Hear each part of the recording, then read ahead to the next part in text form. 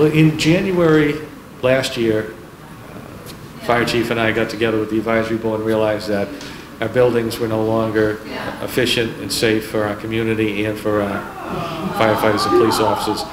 So we put together a warrant article for study. And the study's been complete, and basically the study confirms what we thought, that you know, for ultimate fire coverage in Pembroke, to increase our services to where they need to be done, we really need to have two-man stations, and the police station needs to move from its facility to what will be the vacated fire headquarters. And again, it's a very common sense plan. We're putting together the reasons why, and we know why, and now we have to figure out how, and that's what we're going to be doing over the winter time. Where can people get more information about that?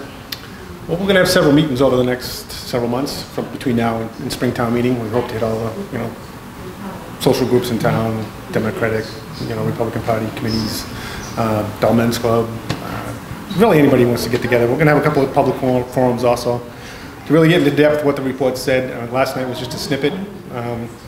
You know, we had a time frame, we might have gone over it a little bit, but there's really a lot more to be told about the needs and assessment. In the needs, the study will be put on the town website. We're actually starting a whole section for the buildings, so that people can go in. If they missed last night, they missed town meeting, shame on them, they should have been there. It was a good town meeting. But all of that information will be on there. There'll be PowerPoints on the conditions of both the police and the fire station present, and we'll be updating that with whatever information the committees come to put on.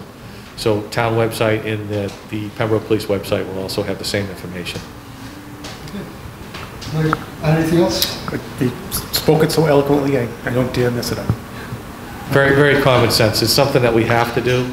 It's not something that we really want to do. I mean, it's a lot of extra work and everything else, but like everything else, when you're faced with a problem, you have to come up with a solution, and that's what we're working on right now. Yep. So stay tuned.